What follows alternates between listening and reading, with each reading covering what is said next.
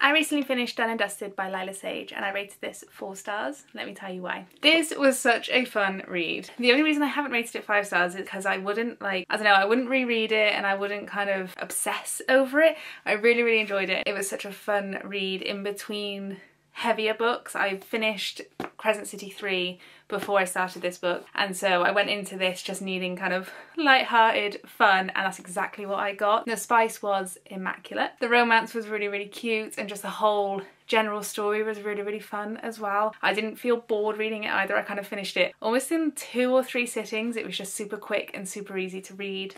I definitely recommend it if you're looking for something simple, light-hearted, and a bit of fun romance.